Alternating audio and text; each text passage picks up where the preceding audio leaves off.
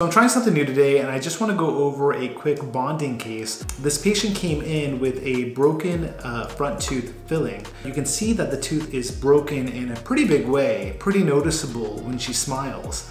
And she also has a space, or an embrasure space, underneath the contact point of her front teeth that she wanted closed. Now in this particular case, the ideal treatment would be porcelain veneers to correct the shape, contour, and color of the teeth.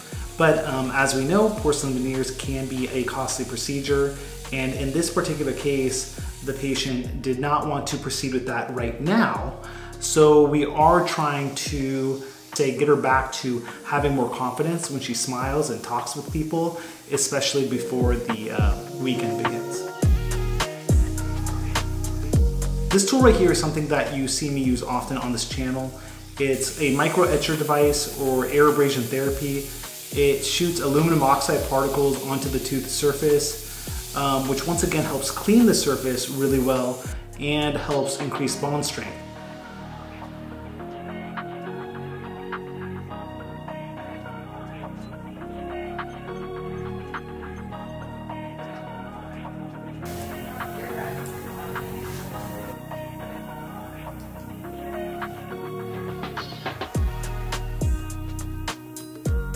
The blue stuff that you see here is something called phosphoric acid etchant. It is a chemical agent that demineralizes the outermost surface of the tooth.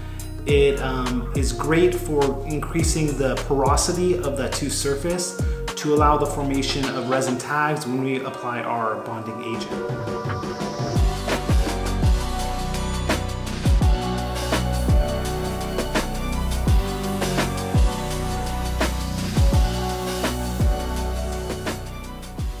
The bonding agent is applied over the entire tooth surface on the front and the back side of the tooth, as well as made thin by air, so we don't have any pooling of the bonding agent, which can disrupt the bond strength.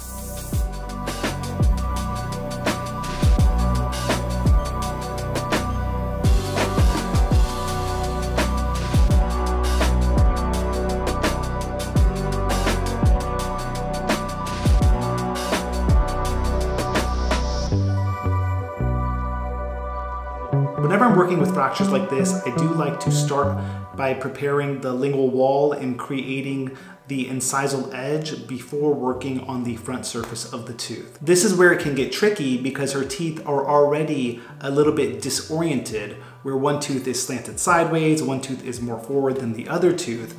So it takes a bit of an eye to make sure that, that we're just getting a natural looking result. And it is hard to do that, especially when you're trying to close gaps and things like that. But with a little bit of time and energy, you are able to do that pretty well with composite resin.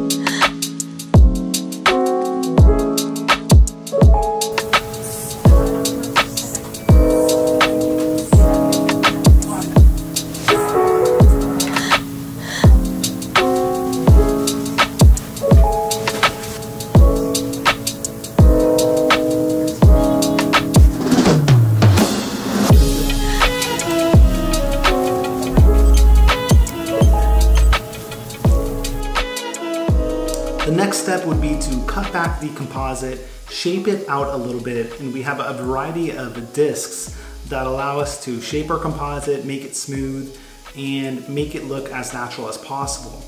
In this case, we have to use our adjacent tooth as a guide to help us get that natural contour.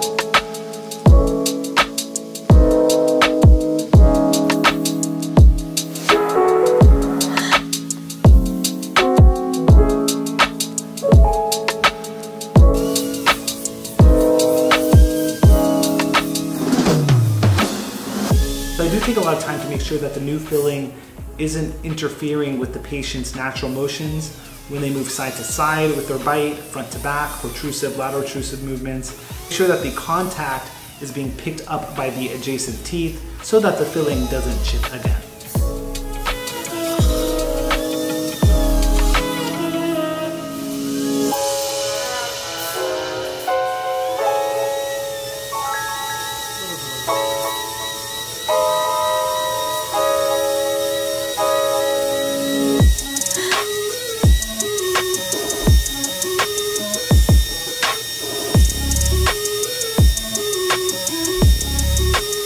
I hope this was an interesting video. Thank you for watching, and I'll see you for the next one.